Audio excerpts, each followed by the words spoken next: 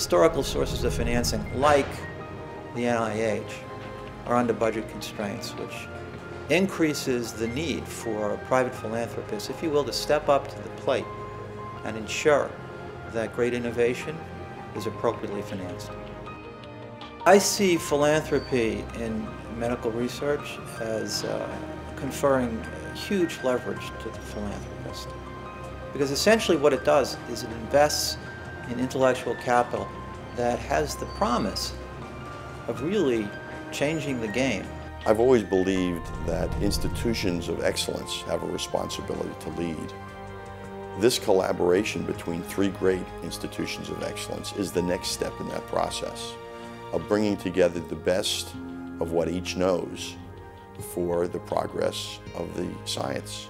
Drug companies typically won't fund ideas because of the high risk they involve until they've reached the point where they're ready for human trials.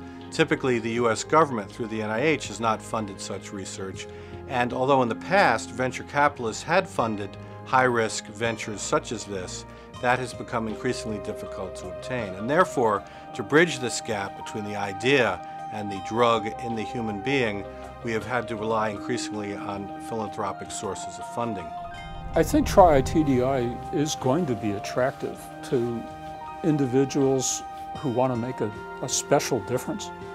Whether you care about Weill Cornell, or you care about better medical care, or you care about economic health of the United States, there's a lot to accomplish by improving this connection.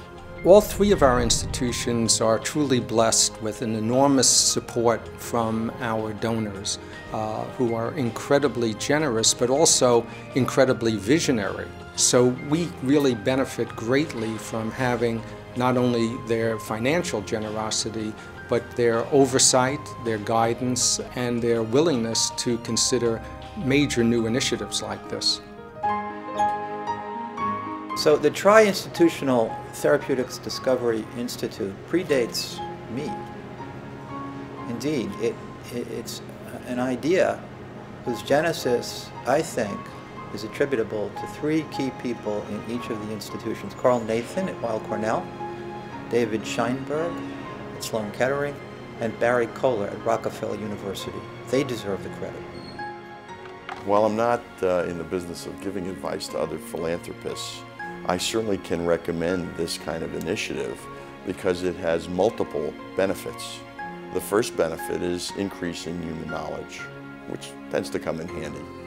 Additionally, it has the possibility of that knowledge leading to new life-saving cures, which is as worthwhile as anything a philanthropist could support.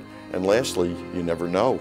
Maybe the discovery that's made from your resources could end up saving someone you know or a family member. But it will be a member of the human race, and we're all connected.